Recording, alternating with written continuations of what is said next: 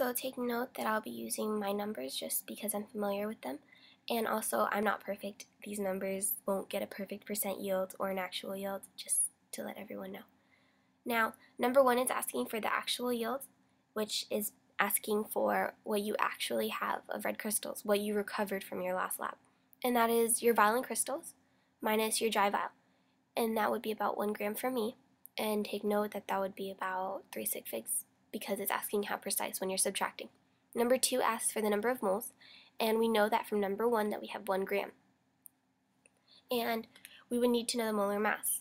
So to find the molar mass of iron tris fen chloride salt, we would just add up all the numbers and then find the molar mass.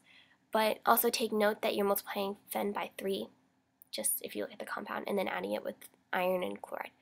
And then you should have approximately 667.35 sig figs, which is 5 sig figs, and you're given 3 sig figs, so you don't have to worry about the number of sig figs from your molar mass, because as long as it's more than you're given, then you're going to end up with 3 sig figs anyways, if that made sense. Now, you would have 0.00150 moles of iron tris fen chloride salt. Number 4 is asking what is the limiting, number 3 is asking what is the limiting reagent in this experiment, and you need a balanced chemical equation to answer this question. So let's start with that, and ferrous ammonium sulfate plus 3 fen would produce 1 mole of iron tris fen chloride salt.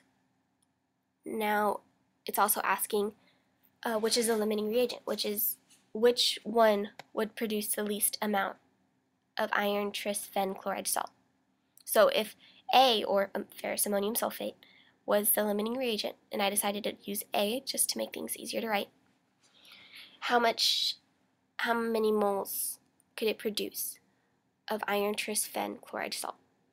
So if you're given 0.95 grams of A, you use molar mass and the mole to mole ratio, which is 1 to 1, you would end up with 0.0024 moles. If fen was your limiting reagent, you'd do the exact same thing. You would figure out how many moles of iron tris fen chloride salt would be created. So let's start with 1.13 grams. You use molar mass. Then notice that it is a 3 to 1 mole ratio, because 3 fen would create 1 mole of iron tris fen chloride salt, and you would end up with 0.00209 moles. Also notice that 3 sig figs, but in the end, your fen is your limiting reagent. Number 4 is asking, calculate the theoretical yield. So under theoretical conditions, how much red crystals could you have recovered? And take note that iron tris fen chloride salt has a mass of 667.35 grams per mole, and you know that your limiting reagent is fen, and it can only produce 0.00209 of this. So you multiply the two numbers together, and you would end up with your theoretical yield in grams, which is 1.39 grams. So basically, if you redid this lab, did everything under perfect conditions, and you ended up recovering 100% of it, you would have 1.39 grams of red crystals.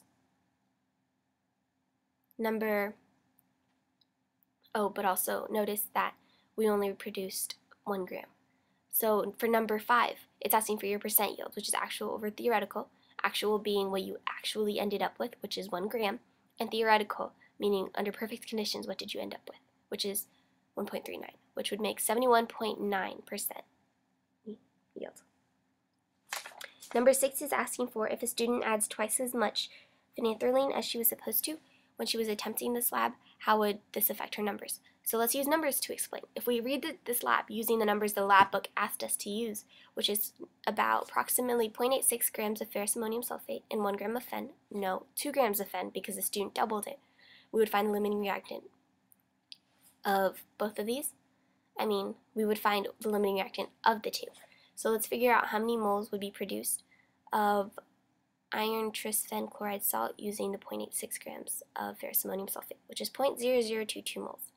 With number 2, which would be 2 grams of fen, we would try to figure out how many moles of iron tris fen chloride salt would be created, and that would be 0.0037 moles. And as you can tell, the limiting reactant is now ferrous ammonium sulfate, which would change your theoretical yield and your percent yield because that's the limiting reactant this time. But if you notice that if you changed it to Fen, if you didn't double Fen, then Fen would still be the limiting reactant. Number 7 is asking if you did the same entire lab and ended up with the same numbers except you used NABR, how would that change your answer? Now, let's think this through. NABR versus NaCl.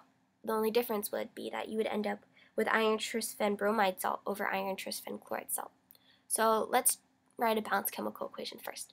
You would have ferrous ammonium sulfate plus 3 Fen would produce 1 mole of iron tris Fen bromide salt, which, as you can tell, there's no difference in the entire balanced chemical equation, just that iron tris Fen bromide salt is just a different compound. Now let's compare the two compounds, iron tris Fen chloride salt and iron tris Fen bromide salt. As you can tell, I wrote chloride for both, I'm so sorry. But I meant to write bromide salt for the bottom, and I rewrote it as bromide salt. But the only thing different would be the molar masses. So really, in the end, our theoretical yields and percent yields would be different because you have to multiply the limiting reagent with the molar mass to see how much grams would be produced. So let's see what the new theoretical yields would be and the new percent yields would be. So let's recall that our limiting reagent is Fen, and it only produced 0.00209 of iron tris Fen chloride salt, well now bromide salt. And let's figure out the theoretical yields of this. 0.00209 multiplied by the molar mass, which is 756.31 grams per mole, you would end up with 1.51 grams. Now, if we needed to find our actual yield, the percent yield, you would do actual over theoretical times 100, our actual being 1 and our theoretical being 1.51, we'd end up with 66.2%. Now, we need discussions. What do we need to say? What should we say? Well, you could mention your actual yield. You could mention your theoretical yield. You could mention your percent error. What did you do wrong? How close were you to being perfect, I guess. You can mention your percent yield. You can mention sources of error. Your calculator, the calculations were too much and it started to cry and it malfunctioned and it just broke down and now you can't do any of the work. Or human error where you just watched someone else do the lab and smiled. Also, if you were to redo this lab, what would you fix in your work? What would you fix in your human error or your calculation error? And thank you for watching.